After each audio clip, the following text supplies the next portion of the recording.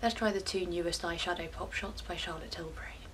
I'm going to use the purple one on this eye and the pink one on this eye.